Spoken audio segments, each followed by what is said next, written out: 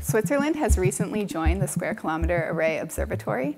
This is very exciting for Switzerland because the Square Kilometre Array Observatory are building 2 large radio telescopes, one in Australia and one in South Africa.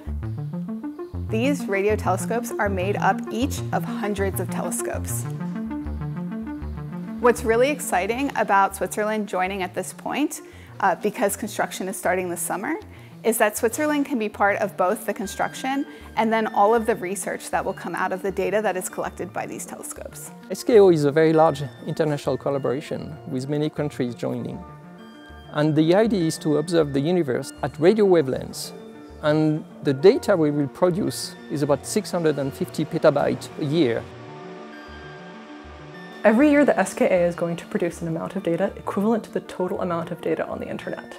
In order to analyze these big data, we are going to need sophisticated supercomputers, we are going to need advanced algorithms, and then of course, once we have the result of that, a large, high-resolution, high-fidelity image of the universe, we're going to need to compare that to similarly high-volume, high-resolution simulations of the universe. When you observe the sky at radio wavelengths, you see something completely different.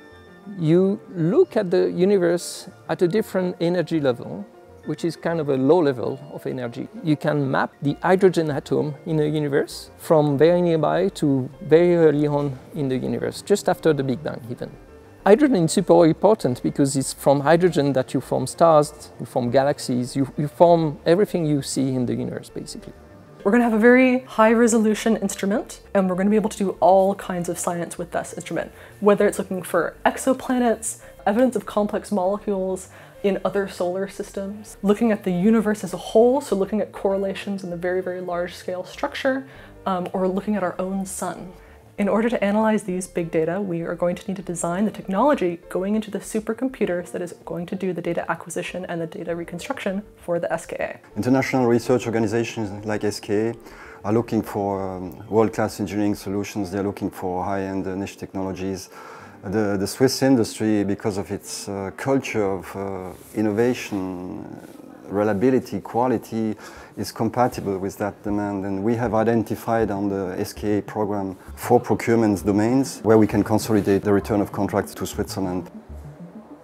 And I think it's super important for young scientists to see such a collaboration with people from China, India, South Africa, Australia, Canada also, other countries in Europe, and working together to achieve such an ambitious project.